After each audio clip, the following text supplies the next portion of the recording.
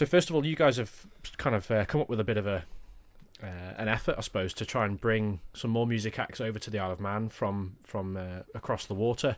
Tell us a bit about how that started, if you could first. Well, originally I used to do it in Ireland back years ago with a group called Rebel County Drunk Punks, and together a group of lads, we started a band and said, should we just see if we can get bands over, and eventually we did. So the scene now is still going, and this was, 15 years ago. And I moved back to the island through bereavement in the family, and then bumped into Twist here. And me and him decided we wanted to start a band, and I told him what I did in Ireland, and we said, we'll do it here. Yeah. We'll start bringing bands in and stuff. And I think like the first year we had like one band over, and then next year we had two bands over. Yeah. And it just kind of snowballs from there. Now Slowly we've got like building. 4 bands over this year so far, and more asking to come in.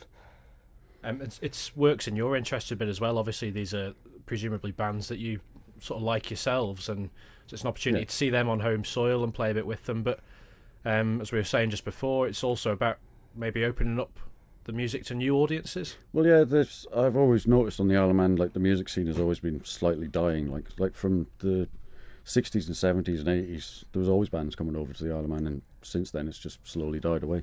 So just try and bring it back. It's like there's kids out there who don't get to see bands, they don't get across to venues or gigs or festivals or anything, so just bring it here. Yeah, a lot of And open the island to another venue.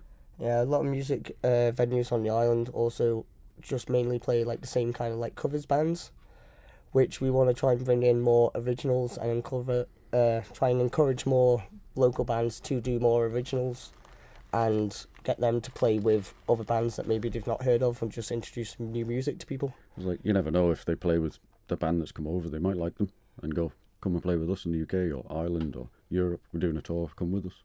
I suppose you could say sometimes of year maybe the music scene's a bit better than others on the island. Obviously TT's not far away now. That's an obvious time when you start getting some more bands over, but maybe this is an effort to do that sort of more of the year round. Well, yeah, but during TT it's harder for us to get bands over because of the price of the boats and all that carry on. Yeah. And all the hotels are booked up and stuff because obviously you can't get people over that time and the place is mobbed. So, but the rest of the year it's open. We just do what we want with it. Yeah, basically whenever anyone's available, we go around, find some venues where we've got dates available where you can get like a full weekend, and then once we've got a couple of venues for that weekend, ask around a few bands or people that have messaged us now. It's not just us looking for bands anymore. People keep messaging us and finding out which dates work for which bands and see who we can get over. It's like the latest band that we have over, Blitzkrieg. They've been going since '79 in the punk scene, and they're massive throughout the punk scene. And they've released a new album called Blind Faith, and they're starting their tour here. They're touring the album, and it starts here for 2 nights. And I only stumbled across them through talking to a lad from Discharge, big punk band as well from the early '80s. And he sings on one of the songs on the album, and I just liked it and says, it's a brilliant album, this, that and the other. And next thing I know, Chris out of Blitzkrieg is talking to me and was like, do you want to play the Isle of Man? Yeah, sure, let's go for it. So tell us a bit more about what's happening this weekend then. What are the plans? What, where, when? Well, this weekend, as Mike just said, we've got Blitzkrieg coming over, which I think for us is probably the biggest band we've ever brought over. So far, yeah. So far, yeah. Hopefully we get bigger. So we've got we've had a bit of a problem because with a lot of venues having their budgets cut, we've actually had like 3 different venues that had cancelled on us last minute. But we managed to get some pretty good venues. We got Outback on Friday night. Yeah, the middle bar and the Outback. Middle bar / smoking area. That'll be 7 till 10. We've got bands on. We've got Slow Decay is the first band. Yeah, Slow Decay open, then ourselves, Crotch Lice. Yep. And then obviously the headline is Blitzkrieg. Yep. And for that we're asking for a £5 donation on the door, which is a suggested donation. If you can't afford a £5, we don't want people left out. That's just basically to help us cover the costs of bringing the the band travel over. and accommodation and stuff. Yeah. And then Saturday night we've got Rovers, which is always a good venue. They put in loads of stuff for us, book a lot of gigs for us. Really nice people there. That is Mad Daddy. Yeah, Mad Daddy. Kind of rockabilly, psychobilly band from Southwark Island. Really good band. And then once again Crotch Slice, and then Blitzkrieg headline, and that is from 8:30 onwards. 8:30 till end of night. Yeah, till it ends.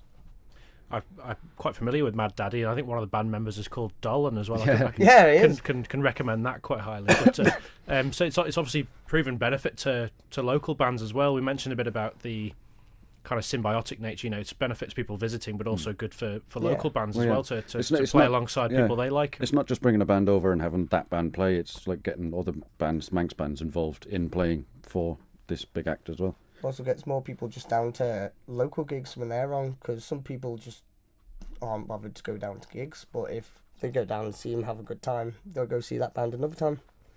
And in terms of moving towards the rest of the year, is any plans in store kind of after this weekend that you can tell us about? Well, it's pretty much every month so far, isn't it? We've got quite a lot. We've got 3 other bands confirmed coming over so far, which is Risky Individual, which June 14th, 15th. We're planning a big thing for that. We're hoping to have a big party at the Bay in Port Erin, have a big beach party. And then we've got Sentence, which is end of June. That's the end of June, yeah. Is it 3 or 4 nights we're doing for that? I think they want 3 nights. Yeah. That's Friday, Saturday, Sunday, I believe. And then we've got Zero Negative, which are a great band. I only met them randomly a couple of months ago when I saw another gig and saw them supporting. I was like, these guys are great. So they're coming over beginning of July. Yeah. And we've got other bands asking to come over, which is just a matter of whether or not we can get venues on the dates that they want. Mm-hmm. Just finally, one final question. You've mentioned a bit about this kind of scene, if you like, snowballing a bit, and the efforts to build upon what you've already done, the bands you've already got over. Yeah. What would be the pinnacle for you? Who would you love to have here? Sex Pistols. Sex Pistols. That'll never happen. I don't know. It's a hard one to pick. There's that many great bands out there. But I think the likes of Dropkick Murphys would be an awesome thing for over here, because that would pack out the venue straight away. And they've recently just done a tour through Ireland and England. And it's not too hard to get. One of the bands that played over here, actually. Yeah, they do. Grade 2. Yeah, we had them over here when we first started out. Now they're touring America and playing with Dropkick Murphys. Yeah.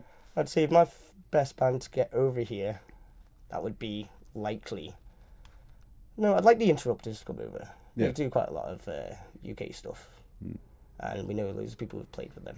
It was like, for me, it would be like GBH, Discharge, Conflict, things like that. It's all the old school punk stuff. I'd like to get some ska bands over. I'm not opposed to it. Watch this space, I suppose. Yeah, basically watch this space. Check us out on Manx Punx Facebook, MANXPUNX. Keep up to date with all the gigs and stuff that we've got going on. Yeah.